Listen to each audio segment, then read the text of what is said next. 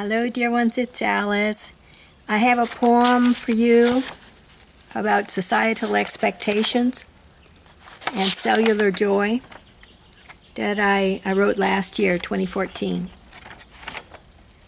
It's called The Rage the Body Feels. All day long, the mind of the world buggy whips the wild stallions of the emotions of humanity.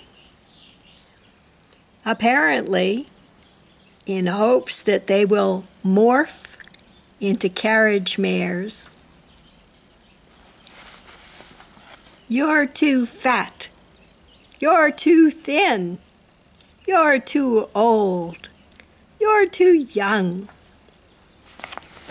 You're too cranky. You're too lusty. You're too shy. You're too holy. You don't suit the true me in the nariest, not in the least. And so,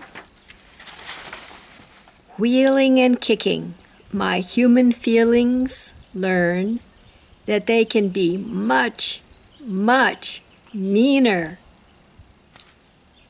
Each little tiff surlies down into my body cells, fit to rape and maim, fit to kill, fit to be untied, fit to be free, fit to be loved as they love me.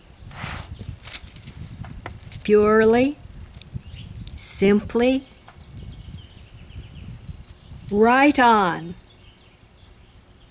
in my face, deep down, bone deep, is the love of my cells, my deeply feeling body cells, for me.